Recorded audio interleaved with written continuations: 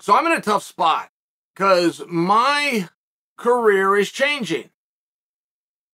My career will end and is in the same spot right now as it will be 20 years from now and as it was the day I started. I'm a fan. I'm a huge fan of the sport. I have a favorite fighter. His name is Frankie Edgar. Frankie Edgar has announced that he is going to retire, that he's going to do one more. Now, I'm bringing you 3 months old news. I'm just sharing for you. I'm now on this. I got to have a new favorite fighter. Well, I mean, that's the way it works. Frankie can be my favorite fighter ever. He can go into a different category, but you got to have an active fighter if you're going to be a fan. So I'm looking around. And I got some great guys. I mean, I must tell you, I got some really good guys to choose from. And it's very hard for me to ignore Michael Chandler. I mean, I just got to tell you right out of the gate. All the things that Chandler used to do that were annoying are now awesome. I mean, he's doing those same things that people used to shun him for. He's doing them in commercials. He's doing them in advertising. It's just working for whatever reason. It takes a period of time and then the guy gets over it. I mean, I'm just sharing that with you. And he comes head to head with Volkanovski. Now, sure, maybe I'm a front runner. Yeah, okay. Sure, maybe I want the guy that's out front, but I'm a fan. You guys do the same thing, right? Okay. So, I mean, don't act like you were Buccaneers fans 5 years ago. Okay, we're the Buccaneers. I just found out they're in Florida, for goodness sakes. You bear with me. There's a little bit to be... Ow, my arm hurts. There's a little bit to being a fan that's a front runner. Hurt my arm. You guys ever done this? I hurt my arm in 2008. I had a fight. It was a huge fight at that time for little old Chael. Fighting a guy named Paulo Filo. And I was warming up. And my coach called out a 1-2. And I tried 1-2, whatever the combination was. But I'm a southpaw. So it was just weird. He missed the punch. And, oh, I snapped that thing out there. And I fell to my knees. I was in agony. I fell to my knees. I was grabbing my arm. Ah! And the coach kept saying, "What's wrong? What did you do?" And I ignored him. I didn't want to answer. I didn't want to call it out for the whole room that's looking. We got 3 other teams are in there with us. Call it out for the whole room. You missed the punch. So I don't say anything. He says it 3 times. I'm on my knees and agony 3 times. What did you do? I finally said, you didn't catch the punch. 2 minutes later, Bert Watson yells, "We rolling. It's time to walk to the ring."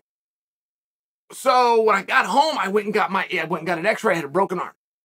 And I tell that whole story because it makes me look like a tough guy. I went out there and fought with a broken arm. You know, it's a hairline fracture. It doesn't totally count as a break. They didn't put it in a cast or anything, but it was a broken arm nonetheless. It hurt right here, and I'm dealing with it now.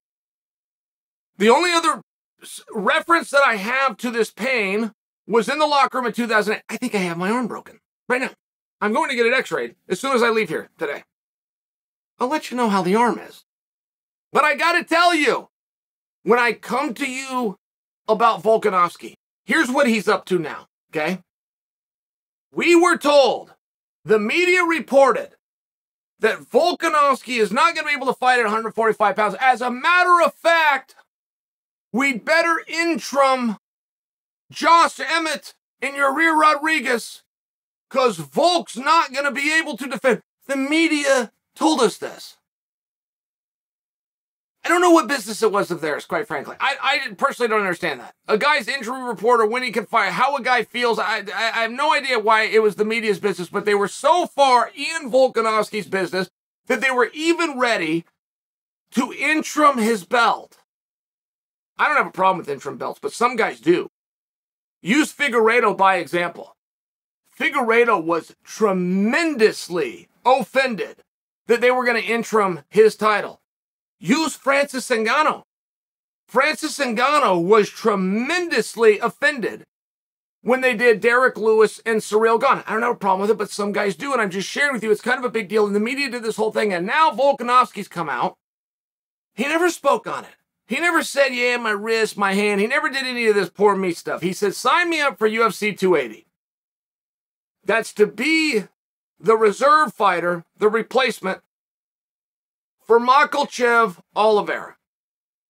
So today he tweets out, he says 8 weeks post-op, full sparring, ready to go, LFG, which means let's freaking go, hashtag 280. To do the math for you in case you didn't keep up there, the champion of the world was hurt, told nobody, even though the story got out, went and handled his business, which sounds like he went and got his wrist worked on, because in the tweet he said post-op, oh, and by the way, he wants to walk into UFC 280, continuing with his backup business. This is the greatest featherweight to have ever done it. That is a statement that is co-signed by Max Holloway, that is co-signed by Dustin Poirier, that is co-signed by Conor McGregor, that is co-signed by Jose Aldo. The greatest to have ever done it at featherweight. Completely undefeated. Reigning, undisputed champion of the world would like to go and be a backup fighter. That's cool for me. Those are the kind of guys I like. Can you relate? I think that you guys do. But sometimes I feel as though part of the Volkanovski story is being missed. I feel as like Volk is out there doing stuff and we're not stopping to give him the credit.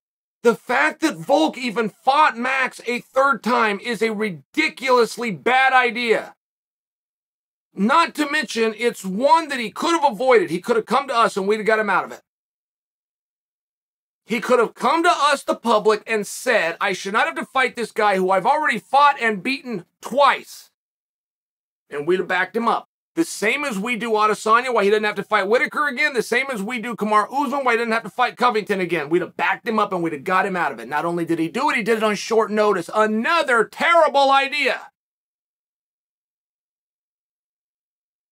He won all 5 rounds. Right? And now he would like to go and be a backup fighter for what is arguably the hardest fight of the year at 155. Those of you that believe that lightweight has a champion and his champion is Charles Oliveira, I mean, you guys really believe that. That's in your soul. You truly believe that. You are offended that people would question that. You are offended that they stripped Charles. You are offended that Charles is an underdog to anybody, let alone Islam. And those that believe in Islam have put their hard-earned money and have Charles at a 3-1 dog. I mean, there's passion, guys. There's passion on both sides, but it's not maybe. It's not, well, you know, if my guy can get inside, he can touch him to the body, you know, well, if my guy can control the range, well, if my guy can keep him against the fence, right? You hear all of this lazy and just nonsense talk that will never go away in MMA. Like, if you can go get a job at MMA if you just know a few terms. If you can say he punched his way into the clinch. If you can say his grappling. If you can talk about his cage control. If you can say he can get inside, but this guy needs to be outside. If you could just say those terms, you go work in MMA because you'll be saying the same thing everybody else says. But there's not a X's and O's that has to happen. The Oliveira fans, all that need to happen is for that fight to go off. And all the Islam fans need to happen is for that referee to say go after they shut the door.